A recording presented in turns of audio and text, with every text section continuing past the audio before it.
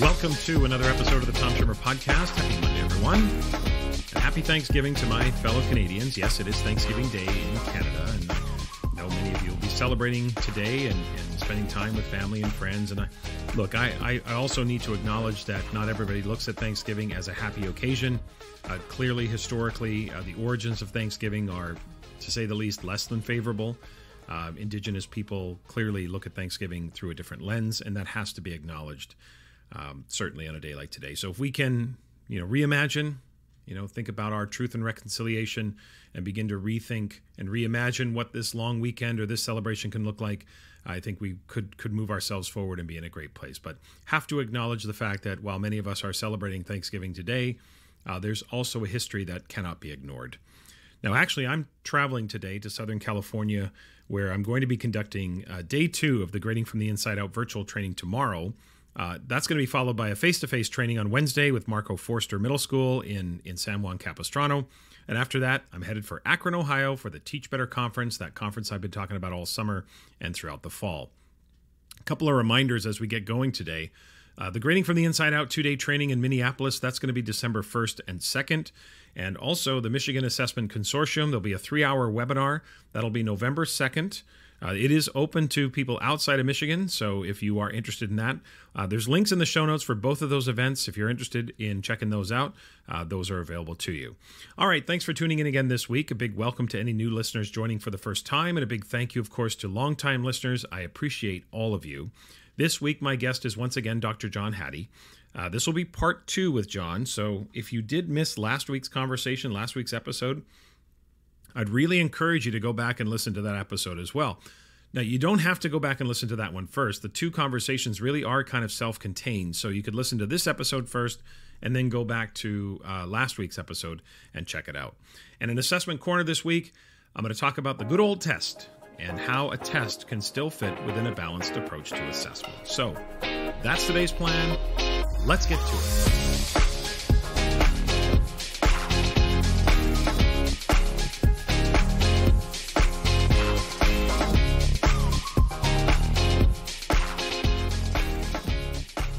Part 2 of my conversation with John Hattie is coming up. But first, don't at me. But I'm going to open this week by stating that if schools want anything to count in the court of public opinion, then it has to be measured.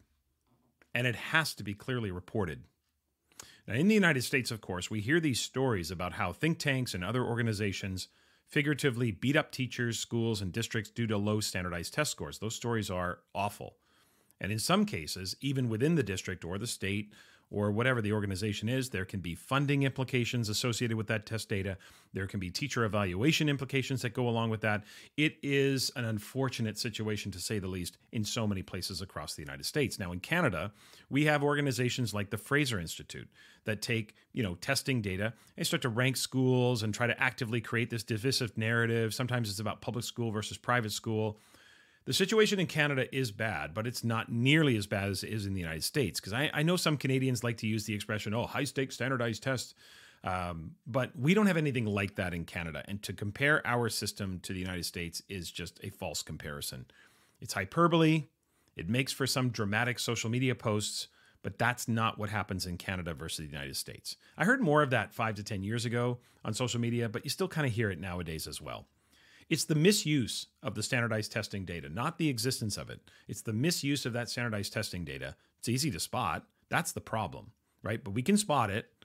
And what happens is it puts unnecessary and disproportionate amounts of pressure on the school system and teachers and educators and principals, et cetera, to raise test scores. That pressure can be so great in some places that we have seen a handful of educators over the years succumb to the pressure and act in very unfortunate ways, including changing scores so that the data emerges favorably. Now, I don't excuse that behavior, okay? But I'm empathetic to the conditions that led to those educators making those poor choices. We make poor choices when we act emotionally rather than rationally. And there is no doubt that the relentless pressure from stakeholders, from parent groups, from political organizations, and society as a whole, for some it's just too much. It can even be traumatic. And so they give in to temptation, hoping to just survive. Again, I'm not condoning it in any way, But that doesn't mean I can't understand the conditions that led to someone making such a poor decision. When all of this occurs, right, when the test results are released, the outside groups start sorting and ranking and pitting schools against schools, some advocating private versus public, our general response inside the education community tends to be dismissive of those assertions from the outside, which in so many cases we should be dismissive of those narratives from the outside. But then we try to take this highbrow approach in response. We think we're being so clever and so intellectual when we quote Albert Einstein, or at least we use the quote that is attributed to him. In response to the outside noise, we try to rise above it and say, not everything that's measured matters, and not everything that matters can be measured. Look at us. So smart, so intellectual, and so entirely wrong. Einstein was not talking about schools, and everyone knows it. Now, it might sound good in educational echo chambers, sort of like the expression, learning for the sake of learning. Ugh, that's another one. We all look around at each other and just dismiss the external noise and take comfort in the fact that the outside forces, well, they just don't get it. What a load of self-indulgent bullshit. The reason why we in education are so open to these damning critiques is because we typically offer nothing of substance in response to actually counter this narrative. We'll say something like, but standardized test scores don't tell the whole story. And that's true. We all know that. But then we fail to tell the rest of the story. Being dismissive of standardized test scores without ever offering the rest of the story in a real sort of substantial way, that just looks weak and defensive. And what I've noticed over the years in many places, and I'm certainly not saying the most to the majority, but what I've noticed in many places is that we like the standardized test scores when it tells a favorable story. When we're ranked number 1, maybe we're in the top 5. Suddenly, the standardized test scoring data gets on our newsletter, it gets on our website. But when it's unfavorable, we're quick to dismiss it. Here's the deal.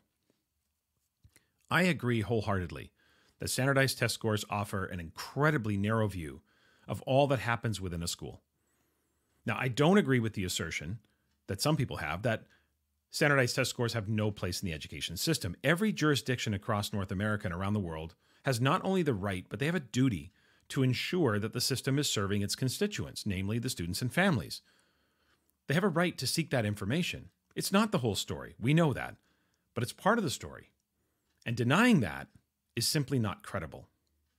However, we need to start telling the rest of the story in a meaningful and a substantial way. There is so much more to the school experience than just test scores, so we need to get that word out too. The growth that students are making, the equity that we're creating, the social competence that's developing, the social emotional skills that students are learning, their levels of curiosity, their levels of exploration, the mental health strides that they're making, learning to be more in tune with understanding themselves and how to handle pressure situations and anxiety, how they've learned to cope with past trauma, all of that. We need to start getting that story out there. But to do that in any kind of meaningful way, the rest of the story must be measurable. There needs to be a planned and purposeful effort to gather other data that can paint the complete picture. Rather than trying to run away from test scores or any of that very narrow view of school, tell the whole story so that test scores can be contextualized and understood within the bigger picture. Not as an excuse, not as a way of making an excuse, but as a way of understanding what schools are really about. If it's measurable, it will be taken more seriously. Now, when I use the word measurable, I'm sure for more than one of you, you thought about spreadsheets, numbers, and graphs. Now, that of course could be part of it, but that's not all what data is. You know that. Of course, we have quantitative data, but we also have qualitative data. So we've got to create a more substantive way of telling our story as a school. We've got to get the word out. We've got to tell the rest of the story. And these fluffy, self-indulgent, oh, we can't really measure that, those types of statements are not helpful. That is not going to change people's minds. How can you, on the one hand, assert that there's more to the story or that something has occurred? How can you say that, but then in the same breath assert that, well, we can't measure that? Well, if you can't measure it in any kind of meaningful way, how do you know it occurred? How can you have any confidence that there is more to the story if you can't actually articulate how you know the more to the story exists? I'll tell you how. You can't. So we need to collect, and I use that word very loosely, as much other data as possible. We need to tell the rest of the story in a substantive way. We need to talk about those things, whether it's through surveys, whether it's through interviews with students and families, individually, collective groups of students. Obviously, we have to get everybody's permission for this, but interview them. Look at SEL data. Look at the way equity is growing in our schools and the way that we're reshaping those environments and being more culturally responsive, et cetera. We've got to start going on the offensive and creating the counter narrative, or at least expanding the narrative to say, yes, this is one part of our school, but there's a bigger story here. We track kids' growth over time and we show some longitudinal data. We've got to be more intentional about this. If you just leave quantitative data on its own, like standardized test scores on their own, it's going to dehumanize the view of school. We're just going to look at it as this mechanical exercise to raise test scores. We have to rehumanize school with qualitative data, information, stories that tell the whole story. This isn't about refuting large-scale assessment data, but putting the large-scale assessment data into context. We have to, as the expression says, control the narrative. Because if not, then the narrative will continue to control us.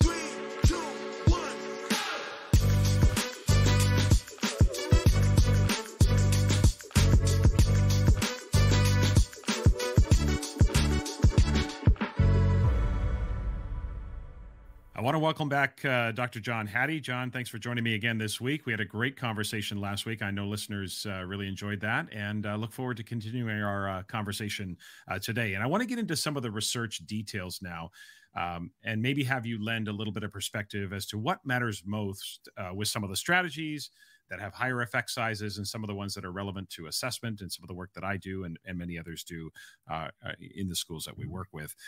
But for now, for those who are not familiar with or maybe only vaguely familiar with, can you give us a little bit of a lesson on effect size and what it really means? We talked a little bit about this last week, but let's dig into it, maybe a little bit more technical. What is effect size? How do we figure it out? And why does it matter so much? And how do we best utilize it as educators?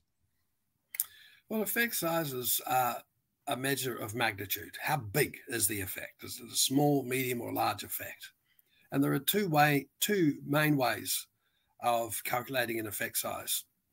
One is you take two groups of students, and one group of student receives a treatment like reciprocal teaching, and the other doesn't. You calculate the average score across those two classes, subtract them, divide through by the standard deviation. I warned you, Tom, that was technical. It is a very simple measure of the difference in the means calibrated on the same scale. The other way is you take a pre-post. I go into a pre-measure, introduce a treatment, and I do a post-measure. And the difference of the means, again, divided through by the appropriate measures, gives you a measure of effect size. There is actually a third method, and that is correlation. And that you could correlate, for instance, birth weight with later achievement in school. And that can be converted to an effect size. Now, each of those different methods have kind of different assumptions underlying them. And yes, some of my critics have pointed out that I've put them together and maybe I shouldn't have. And in my current recent work, I have been separated. Turns out it hasn't made a bit of a difference. Doesn't mean to say you shouldn't look at them. It's different. But it really is critical to ask. Does it make a difference how you calculate the effect sizes? No, it doesn't. But there are different ways of doing it. But it fundamentally is a measure of how big is the effect. Like what we did in statistics and for many, many decades was ask, is it statistically significant? That is it different from zero, from having no effect? And that is an important question. But it doesn't ask then, how big is the effect? Like there was a recent meta-analysis on teacher performance pay, and the authors wrote at the end, because it was statistically significant, we should really be concerned with performance pay. Now, the effect size was 0.04. That's a fly speck. You couldn't see it. And so it was misleading, in my view, as to the conclusions they made, because they highlighted the statistical significance, and because they had an incredibly large sample sizes, if you sneezed, you got significance. And so this notion of effect size is a very powerful way, very simple, of saying how big is the effect. It's as simple as that. Yeah. Everything has an effect size, either positive or negative. What's the threshold? What's the threshold where we should be really paying attention to the size of the impact and really making a concerted effort to pay attention to the details of implementing those strategies or practices? Well, you hit a nerve there, Tom. Like what I've been doing is saying, I'm not, my interest is, let's not use 0 as the threshold. Okay. Because it turns out 95 to 98% of things we do to kids, we can get an effect above 0. And that's my criticism of the what works. Clearly, if you're going to argue what works, everything does virtually. Right.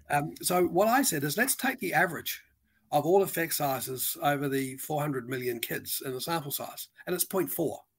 And that hasn't changed. And it's not surprisingly hasn't changed when you got that kind of sample size. Right. And now I get criticized because people say, oh, it's too high. Well, no, it's just an average of all the effects. And my fascination is, what's the common denominator amongst those influences greater than 0.4 compared to below 0.4? Now, if you take a regular school class, 0.4 may be very high. Maybe if you get a 0.2 effect, you're moving in the right direction. Hey, I'd take it. And one of the things you need to be really careful about is how wide is the content you're looking at. Like if you're looking at changing vocabulary scores, you're more likely to get a larger effect than if you're going to look at changing creativity scores. So that's one consideration you need to take into account. And so what we do in schools in our work is we say, let's forget the 0.4. Let's work out what your average is on what you've been doing, regardless of what the number is. And let's look at those kids that you've got above average and those kids you got below average and ask what's going on here. So that average needs to be taken into account of what the question you're asking. My question is, across all the research, 0.4. Now, one critic has said, oh, but in high schools, you can't get 0.4. Well, if you're looking at something like reading and numeracy, then he's right, because kids up by the age of 12 have got to the threshold where it doesn't matter so much beyond what they go. But can you get 0.4 in high school? Absolutely. Every day it can happen. And so there are some myths out there about what that threshold is. And I think it matters what's the question you're asking, the context you're asking. But in my work, 0.4 has been the threshold. It hasn't changed. I also asked many years ago, using different data, the NAPE data, SATs in England, EASTL in New Zealand, NAPLAN in Australia, saying, what's the average effect when a kid goes from one year to the next year? And it turns out it's 0.4. So it's reasonably robust. And that's regardless of years. Now, it does get smaller in high school if you measure something like generic reading or generic numeracy. Once again, context matters. So I've given you a long-winded answer, but the answer is context matters. Yeah, context always matters, but it is a good guideline in terms of impact. But you also have to contextualize it so you know what your needs are. We talked last week about the importance of diagnosis. You know, what problem or what question are you trying to address before you decide to implement anything is important to be pointed on that. Now, I want to ask you, and I think we touched a little bit upon this last week. What is the most thoughtful way for educators to consume the visible learning research? You know, some seem to treat them almost like FIFA rankings where, you know, they walk around and they have, and I know you talked last week about not publishing the rankings, and maybe that was a response to that, because I've heard people say, oh, there's going to be a new #1 next year or something like that. So I'm wondering, you know, as far as the effect sizes and all of that, what's the most thoughtful way when we get the new edition and we consume that, what's the most thoughtful way for us to think about consuming the research?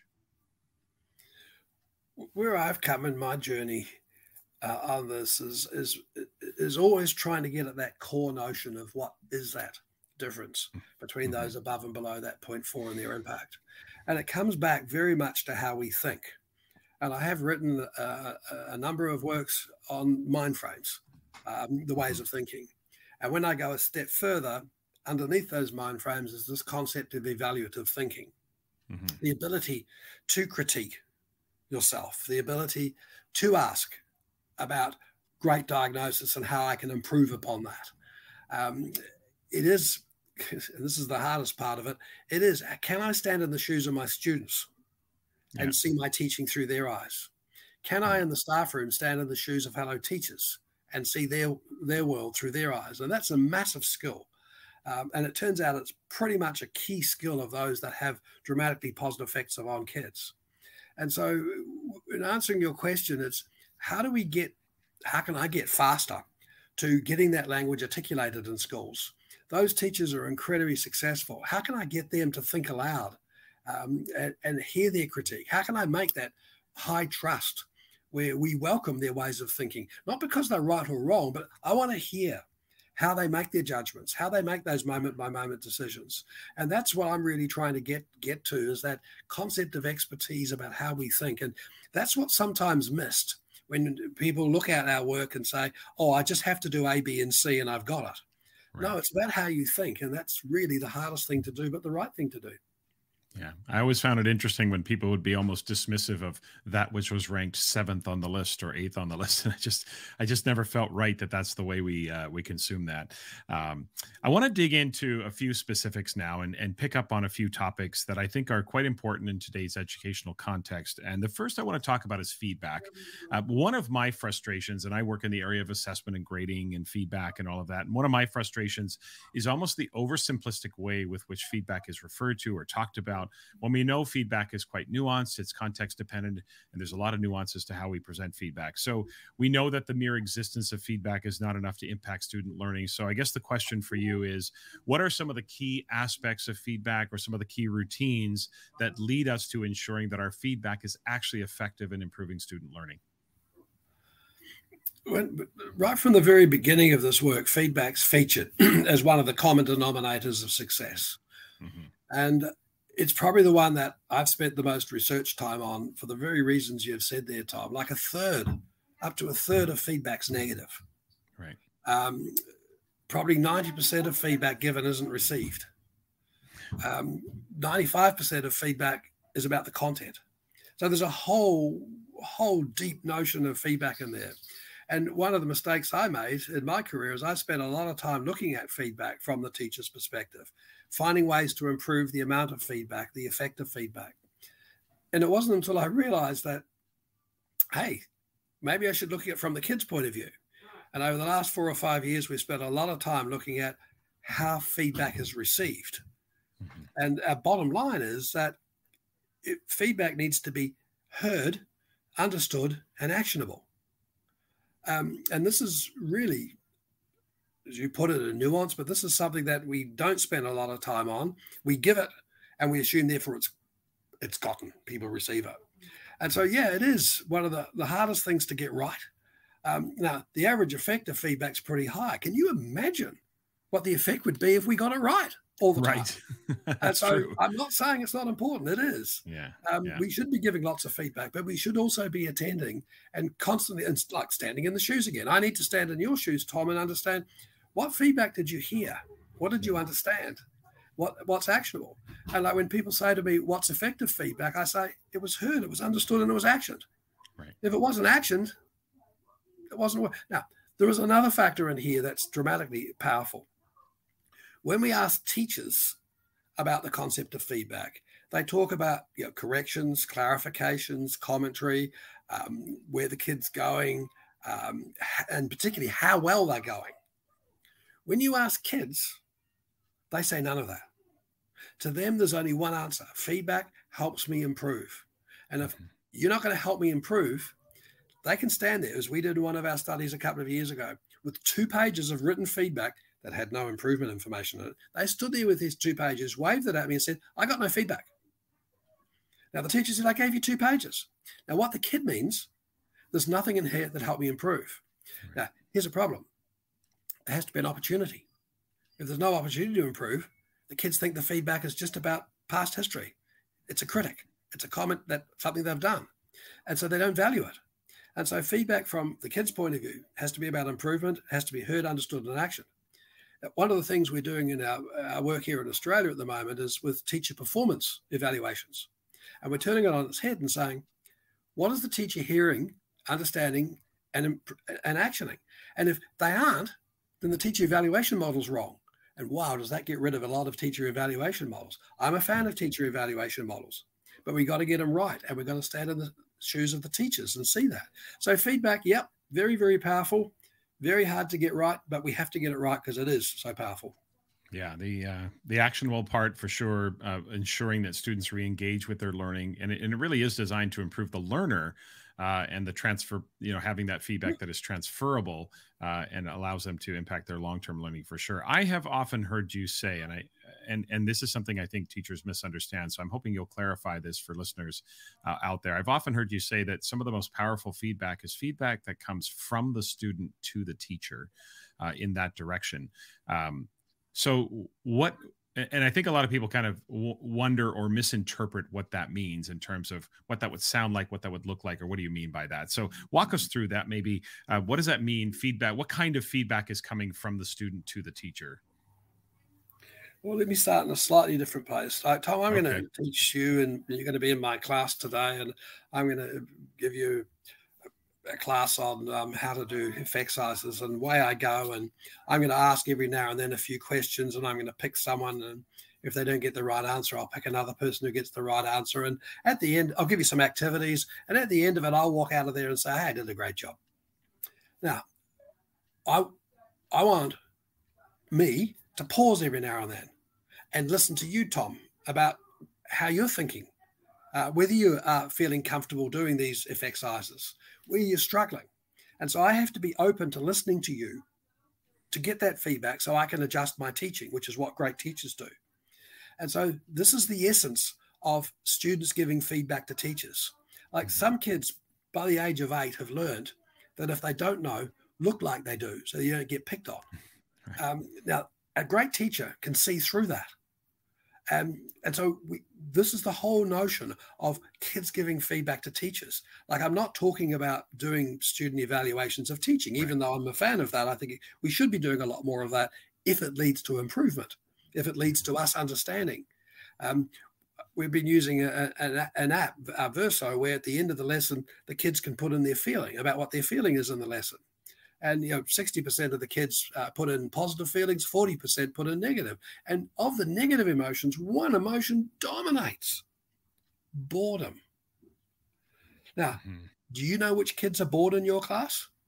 Now, often when I get bored, I look like I'm paying attention, but I'm just sitting there either seething that I'm bored or absolutely thinking about something completely daydreaming. Right. Now, I need to know that as a teacher. So this is the essence of the notion about seeking feedback from your kids about the impact of your teaching. Now, great teachers do it regularly. Some, and I'm probably being a culprit of this in my classes, I just keep going. I've got a script I need to get through. I've got a lesson I need to get through. I know how to structure it. So I can walk out of that room saying, hey, I did a great job. Because the 5 kids that paid attention, that I constantly use to give me my cues, is what I do. Not good enough. Mm-hmm. Yeah, the complexity of feedback and being open to the feedback and giving students an opportunity to express their learning, how they're thinking. I think we've got to create more opportunities for that.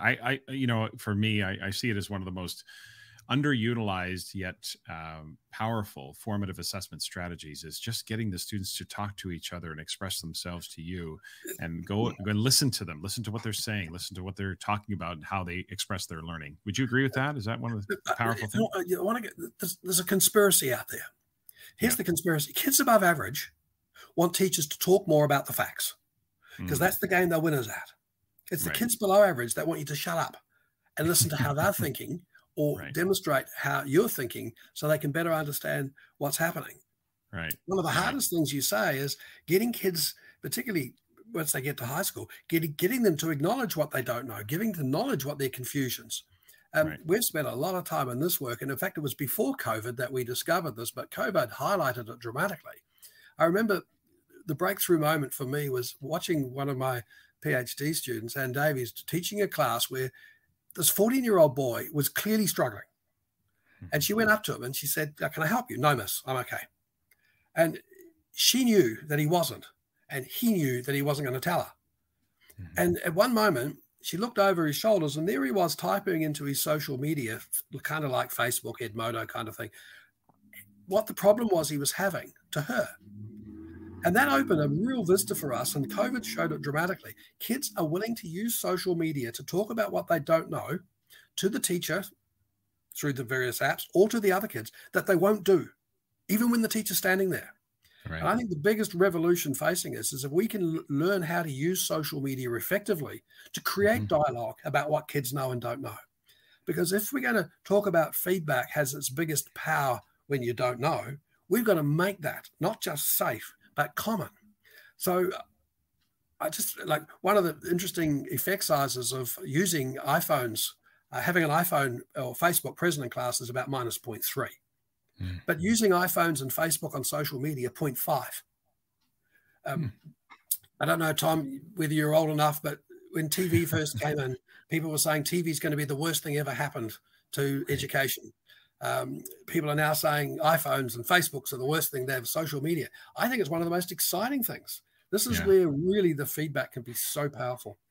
Yeah, absolutely. And we have to keep working at it to make sure that that feedback, as you say, if the students are not acting upon the feedback, then it's just performative. And sometimes feedback is more for the families, for the parents, in that the presentation that I thoroughly scrutinize the work as opposed to causing more learning. Another factor or strategy, if you will, that I want to have you talk a little bit more about is this notion of self-reported grades. For the most part, I think as students get older, and I know that age is a pretty strong indicator, age and school experience is a pretty strong indicator of accuracy when it comes to self-assessment. I think students have a fairly accurate picture, most of them, of where they are in their learning. And clearly that's necessary because inaccurate self-assessment would be problematic. But are there any potential pitfalls or misunderstanding when you say self-reported grades have a fairly high effect size, and that's emerged in the research? What are some things we need to look for, or maybe some potential pitfalls? Do we go too far? Talk to us a little bit about what that means specifically around self-reported grades. Yeah, this is one I've struggled with, and struggle being a good word here. Like the biggest downside is that you're right. By about age 8, kids know where they fit in the hierarchy of the class in terms of achievement. And unfortunately, for many kids, that sets an expectation. That is a massive barrier. I don't care how brilliant the teacher is. If I walk into a class and say, I'm a C student, if I get a C, I'm doing a good job. That is the worst thing that could happen. And this is why I say that the worst possible mission of education is to help kids reach their potential. But for those kids, it's a damnation. Our job is to help kids exceed what they think their potential is. And so this is the downside of self-reported grades. Like many years ago, we used to have this thing called IQ. And yes, it's got a very dirty history, but at least it was an independent measure from achievement about capabilities of kids. Now we don't have it, we don't use it. And so achievement can be a self-perpetuating nightmare for some kids. And there's some brilliant musicians, entrepreneurs, business people in our schools that are currently getting D's and C's for all kinds of background reasons that are never going to emerge and have their success. So self-reported grades can be very much a negative as much as a positive. But the way that I have conceptualized it is turning it on its head and saying, look, if we're going to give kids assessments and grades, isn't it reasonable and right that we should teach the kids how to interpret that information? Right. So we've conceived it in the notion of student assessment capabilities. And I started this many years ago in the policy space in my New Zealand days, where we were saying, hey, all the stuff about formative assessment and summative assessment, which I'm not a great fan of, all the stuff about having teachers use tests or not tests is missing the mark. It should be about how do the kids learn from doing an assessment? How do they learn to do better? How do they learn what they didn't do well? How do they learn what they do well? And here's the beauty. If you put the focus on student assessment capabilities, teachers have to be more formative in their evaluations. They have to teach these kids. So when you give a kid a result back tomorrow, I want you to wait a day so it's not short-term memory, and then say to the kid, tell me what you understand by the grades and the comments I gave you a couple of days ago. And if they can't, I think we're doing damage. Right. So this is this notion of self-reported grades. You can see it's not an easy one, and I've struggled to get it right.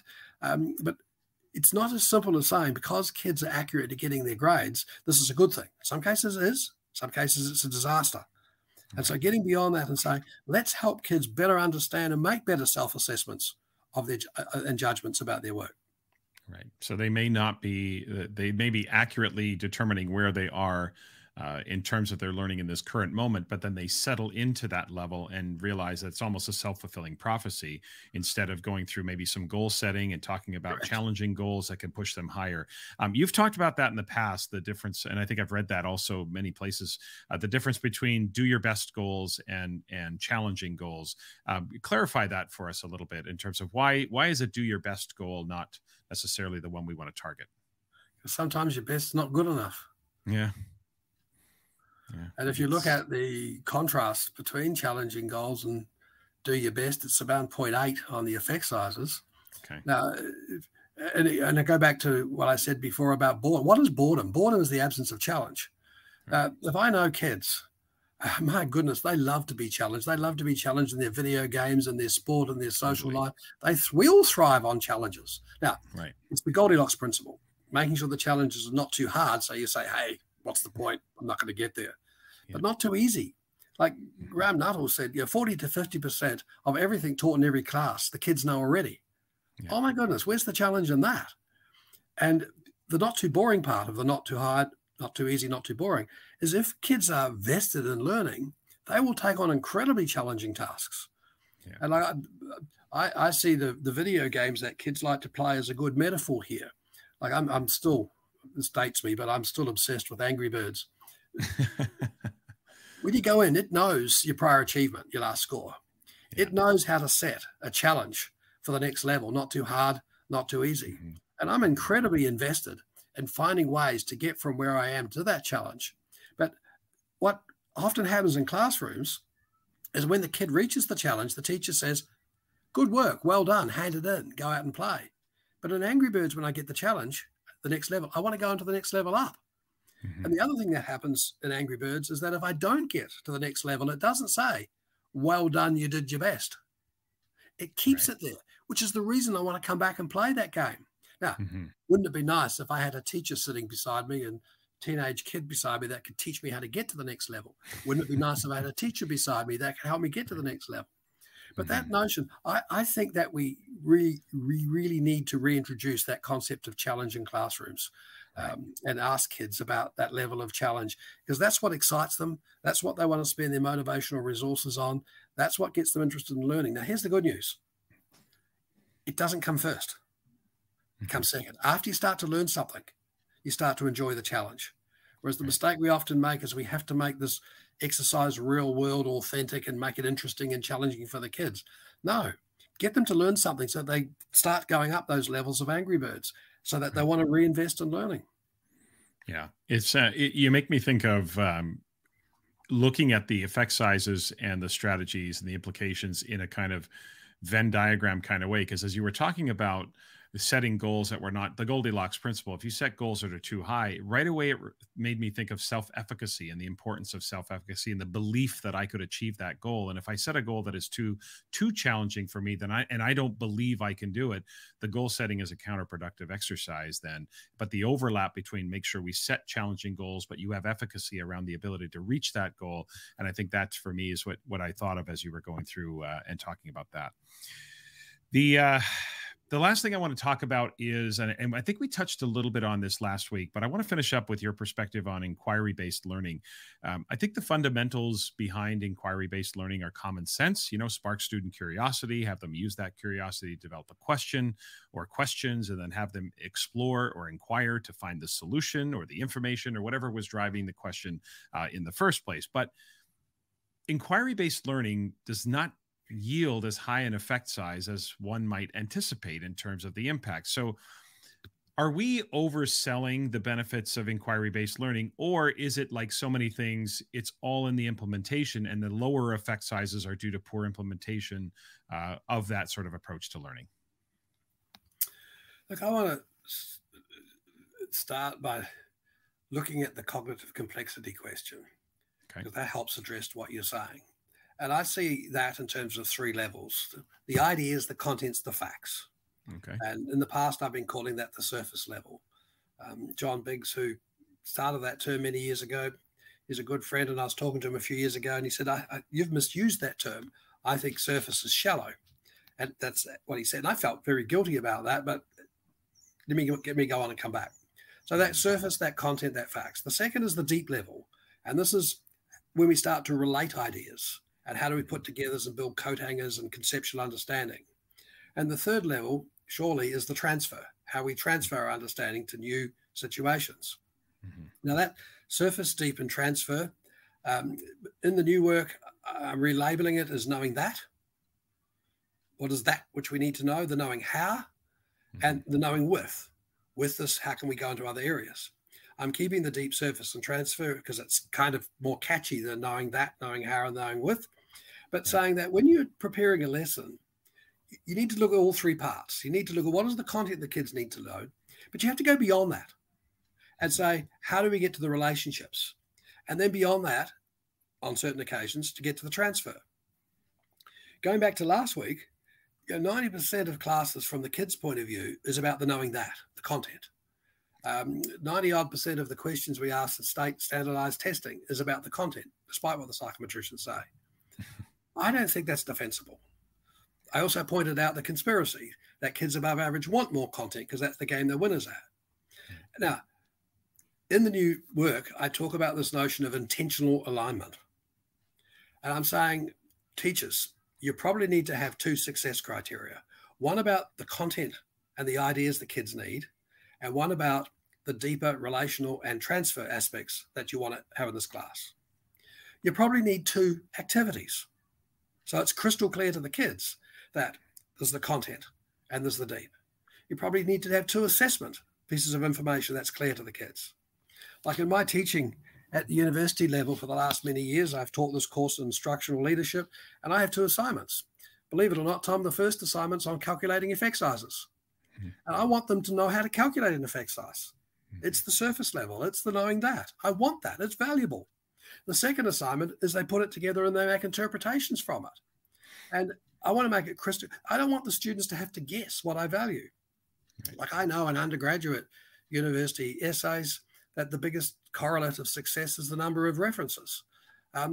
Despite what I say, I want the students to tell me back the facts. Now, I don't think that's defensible. So I want all 3.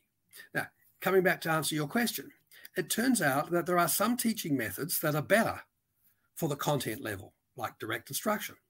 And there are some that are better for the deep level, like inquiry learning. The mistake is that if we go into inquiry learning before we have the content, no wonder it has a low effect size. And the reason it has a low effect size across many, many studies is it's usually used by religious messiahs who say we're an inquiry-based school, we're a discovery school. We leave kids behind.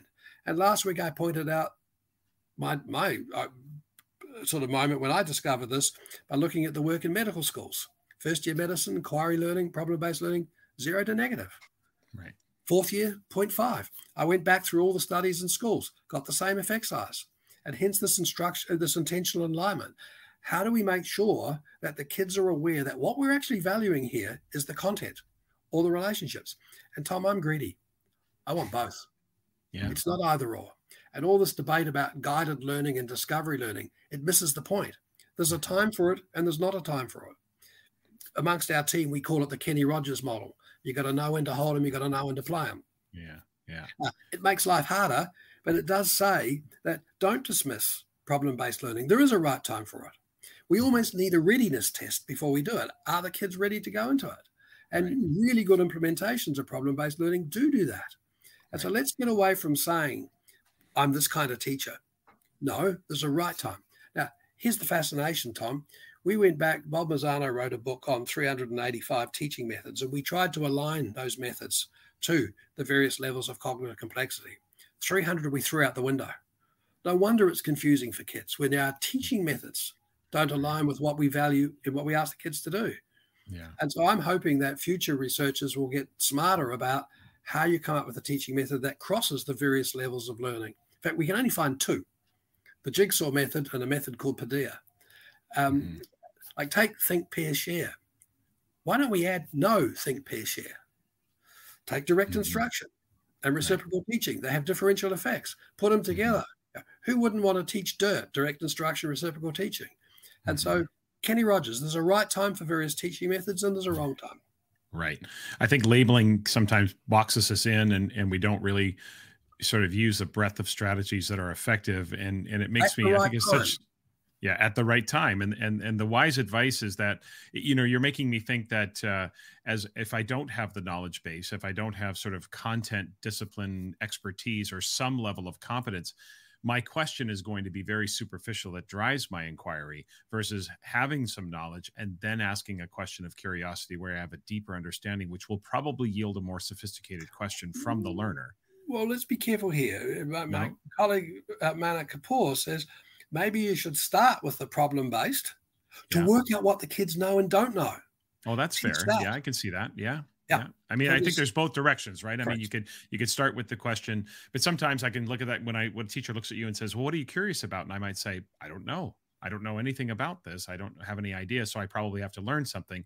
But I like the idea of problem. I think it's in all directions. And I love the idea of being open to the notion that there isn't one way or one direction or we're this kind of school, but we have a sophistication about us as a profession to understand the right time for the right approach to the way to enhance the learners for sure.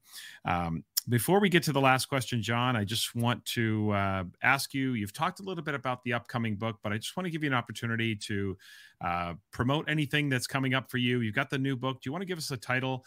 Any upcoming events, conferences in North America that you might be a part of? Anything you want to talk about where you're going to be, where people can connect with you? Anything. Just go ahead and promote anything that's coming up for you. Well, thanks for the opportunity. Look, I have finished the new book. I'm not calling it a second edition. Because one of the criticisms from my very, very closest colleagues was when an effect size for an influence changes, say from 0.61 to 0.62, they say, oh, which was right, which was wrong, how can it change? So I'm calling it a sequel. And it's different from the first in that I put a lot of the story up front and put the data afterwards. And I've changed the barometer to a thermometer, and I've tried to, it will have a lot of similarities, but it is, and the biggest effect obviously is in 2009, I had 800 meta-analyses. Now I've got 2,100. So the world's moved on. And so touch wood, that will come out in March. I'm working on another book at the moment with Dylan William and Aaron Hamilton on de-implementation. How do we get teachers and principals to stop things? Not an easy thing. Now, we're not there yet, but it's fun doing that. I've got another, I'm killing trees here, Tom. I've got a few others underway. I'm writing last year, early this year, very proud of the book we published on visible learning for parents that I wrote with my son. And we so enjoyed the experience that we're doing another one on how you're creating a learning community. So those are the things that I'm working on at the moment. It's wonderful being retired, that you can do those things. I have a bit of hiccup in my day today with that particular son. I'm writing a book. My 6th grandchild is due. We thought it was coming last night, so we might have had to delay this podcast. The new baby delayed for us, Tom. So I appreciate that. As part of my presence at the moment. Since COVID, I am enjoying the smell of airplanes again. I am coming to your country, in fact, in a couple of weeks, Ohio, Texas. And I love to get out and talk about these things. So the Corwin website, who oversee all the stuff, they have all my itinerary and that stuff on there about where I am. And I hope there is an opportunity. As you can hear, Tom, I love talking about the stuff. I love hearing from people. I love standing in their shoes and seeing it from their point of view. So I got plenty to do. I also have a political role here in Australia as the chair of a federal-owned agency in education, the Australian Institute for Teaching and School Leaders, and really loving that job. It allows me to get working with ministers, director general, superintendents in your term on a very regular basis. And so plenty to do, really enjoying it, and look forward to doing more. Fantastic. We certainly look forward to all of that being available to us. The question about what we're going to stop doing. I don't know an educator on this planet that's not busy, but some tend to have be more effective than others. And so it really is a question sometimes of what am I prepared to stop doing? And what are we as a school prepared to stop doing from a principal's perspective to make room for that which is necessary to really maximize student achievement? Okay, last question as we finish up, John. I really appreciate your time this week, and certainly in both parts, both last week and this week. But this is a question I finish every interview with, and it's just a question that you can take either personally or professionally, or again, whatever direction you want to go. But it's a simple question that asks you about the definition of success. If a random person stopped you on the street and asked you, what is your definition of success? How would you answer them?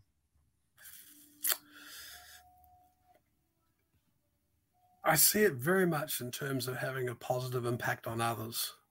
And that begs all kinds of questions about about the notion of impact. What right do I have to have an impact on others? They're all powerful questions, which surely is the essence of what it means to be a teacher. And, our business is improvement. Our business is change, and it really does beg the moral imperative question about that, which is the essence of being a human being, is that if I want to improve another person, do I have the rights? Do I have the permission? Not easy, particularly as many of our constituents are 6 and 7 and 8 year olds.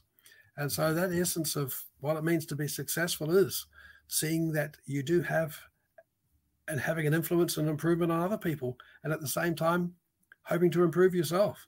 Right. Yeah, I think the impact on others, the impact on ourselves, and determining what our levels of success are, and just asking those questions about what it means and what does impact mean and how great can that impact be. So wonderful. John, listeners, John has no social media presence. Usually at this point, I list people's Twitter handles and Instagram, but John is not on social media. But you can certainly connect with John's work, and we'll get that website, the Corwin website, and of course, visible-learning.org also. And then, of course, the Hattie Family Foundation is also hattieff.org as well. We'll have links in the show notes for all of that. John, I can't thank you enough for joining me last week, this week. It's been a real pleasure to meet you. Certainly, you are an inspiration to so many educators around the world, and we appreciate the fact that you're going to keep going, keep publishing, keep researching, and we look forward to the new information. Really nice to meet you. Again, thanks for doing this. Thank you, Tom. This podcast is a proud member of the Teach Better Podcast Network. Better today, better tomorrow, and the podcast to get you there. You can find out more at teachbetter.com/podcasts. Now let's get back to the episode. In Assessment Corner this week, I want to talk about the good old test.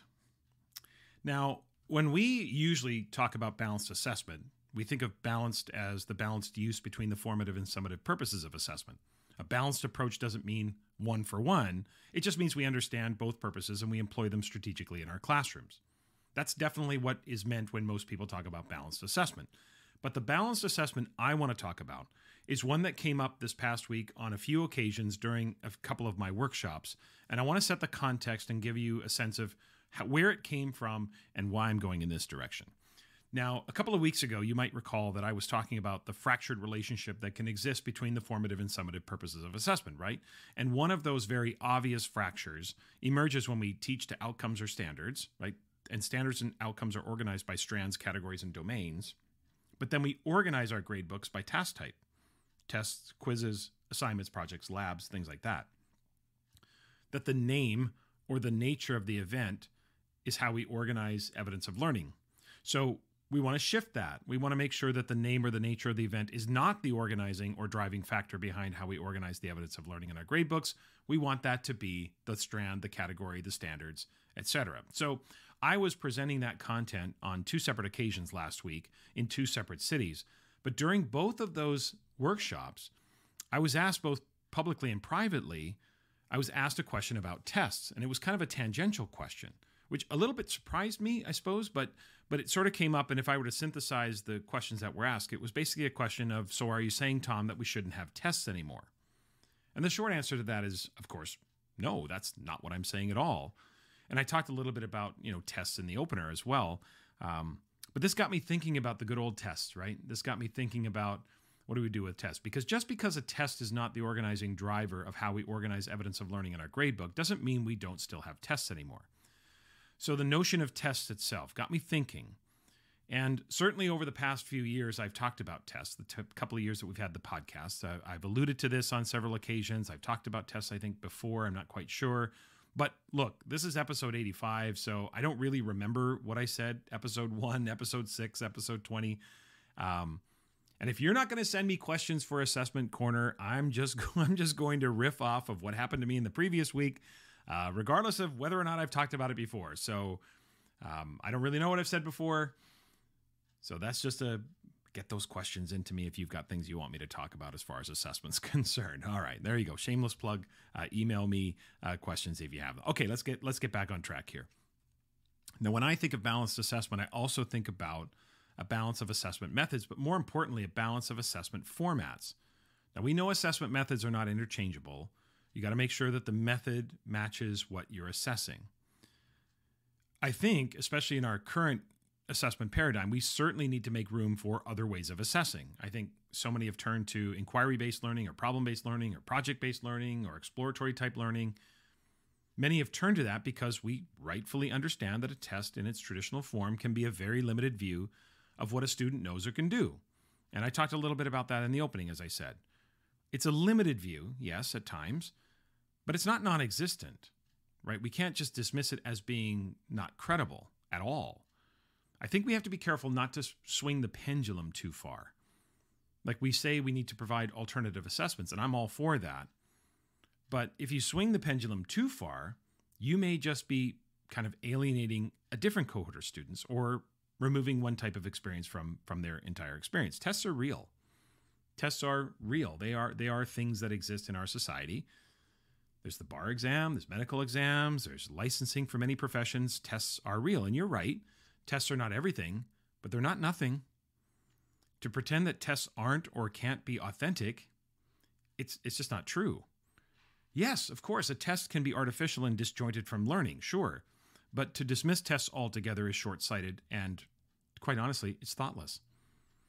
The sort of default dismissal of anything in assessment because it's what we used to do or because some outside source uses it, that to me is misguided. We just have to stop toiling in these caricatures that are at times true, but that aren't helpful when it comes to deepening our assessment literacy. So that said, we do need to also reconsider how we examine tests and how we utilize the evidence that emerges from them. And this is where the conversation went during the workshops. While we still might have tests, the way we gather the evidence is going to have to change. So I want to try to offer just a very quick sort of contrast between sort of the old mindset around tests versus maybe the old school versus new school when it comes to tests, right? So the old school, let's have tests, sort of looking at that. There's this whole idea of just like we teach, there's teach. We might sprinkle in a few smaller assessments, but we teach some more. And at the end of a unit, there's this epic unit test at the end that assesses multiple standards and everything that we've covered in the unit. Now, that test typically would have a mix of questions. There'd be recall questions, short answer questions, maybe some interpretive answers, maps, passages, graphic organizers, climographs, whatever. And then there'd be the longer answers, extended written responses at the end of the test, right? There'd be multiple standards assessed. Even the underpinnings and targets would all be meshed together, and they would be meshed together by question types. So you'd have multiple choice questions about some of the underpinnings and definitions, and then you have the standards all mixed in together. We take that entire testing situation and we come up with a singular score at the end, right? You get a 58 out of 73, right? So they got a 79% on the test. And, I don't know why I said 73. I mean, we've all had those teachers like the test is 73 questions. Like, really, 70 questions weren't enough. You had to get 3 more in there. It's got to be out of 73 so no one can figure out what their grade is without a calculator. Anyway, the questions are mixed together. They're all at various levels of cognitive rigor, which essentially renders the score meaningless since that ratio, 73% or 79%, is useless because the questions on the test aren't even comparable. So we just get this singular score, and we just know that there are certain scores that are acceptable and that we want, that are desirable, but they don't really help us. So let's think about a new mindset when it comes to tests, right? So maybe we start organizing the test by standard. especially if it's possible to separate the standards, right? And we talked about synthesizing the standards a few weeks ago, and that could be part of it as well. But let's just say, for example, we organize the test by standard or strand or category or whatever. We organize it so that the standards-based evidence is easier to identify, right? So there's section A, there's section B, section C. Each of those sections deals with one of the standards, if it's possible to separate. Now, maybe you have section A and then section B, which lead to section C, which are the three standards. I think you know where I'm going with this, but the test is reorganized not by question type, but the test itself is reorganized by the standard or the standards that are being assessed. Now, the underpinnings, like the definitions, the formulas, the targets, those would be dealt with throughout the learning progression. So we'd already have confirmation that the students have that. So we're not going to wait until test day to check whether or not they have the key terminology and all of that. That should be dealt with during the learning progression. That should be dealt with during the formative process. That should be all handled so that when it comes to test time, we are actually meeting the standard. So when the test rolls around, we have confirmation that the students have the ingredients necessary to make the meal. As I like to say, now it's just time for them to make the meal. You don't need those questions on the test. You don't need questions on the ingredients because they are baked into the question. Like I always try to say, if I baked a cake and forgot to use sugar, you're going to taste it. If you're an expert baker, you're going to know exactly what ingredients I'm missing. You don't need separate questions or prompts about whether or not I used enough sugar. You'll taste it in the cake that I make. And as a teacher, your expertise allows you to spot where some of those deficiencies, if you will, are emerging and how the students are demonstrating the learning. That your expertise is what allows you to figure out why the demonstration falls short of excellence. Okay?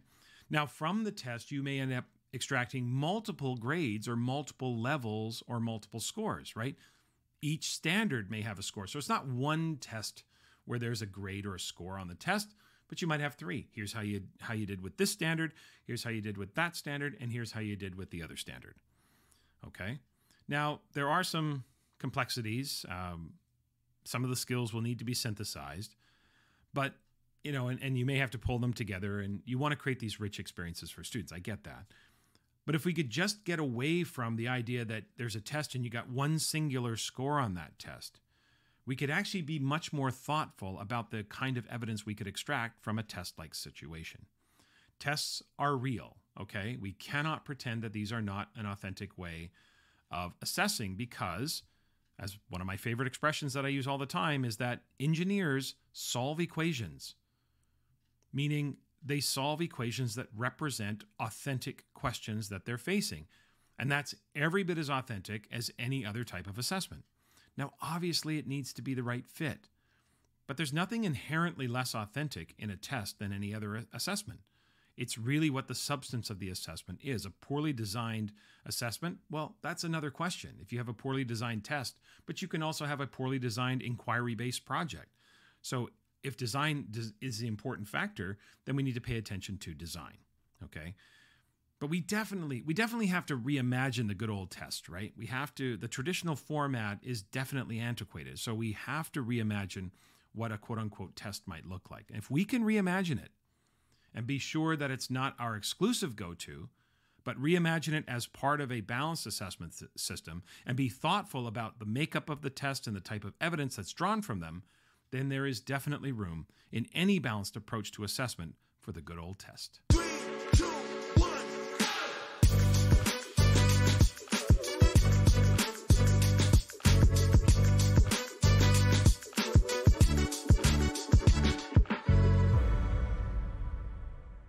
That's it for this week. Remember to follow the podcast on Twitter, Instagram, Facebook, YouTube, and TikTok. Also, please email the pod, tomschimmerpod@gmail.com, if you've got questions for me for Assessment Corner, and I mentioned that just a moment ago, or if you have any suggestions or feedback for me about the podcast. And a reminder to check the show notes for the links for the upcoming professional learning events this fall. Next week, my guest will be Joe Feldman. Joe is the author of Grading for Equity, so that is exactly what we dig into next week. Please subscribe, rate, and review the podcast, especially on Apple Podcasts, but a rating and review on any of the platforms will help grow the podcast's reach. And if you like what you hear, please keep spreading the word about the podcast to your friends, your colleagues, on social media, or somewhere else. I would really appreciate that. Have a great week, everyone.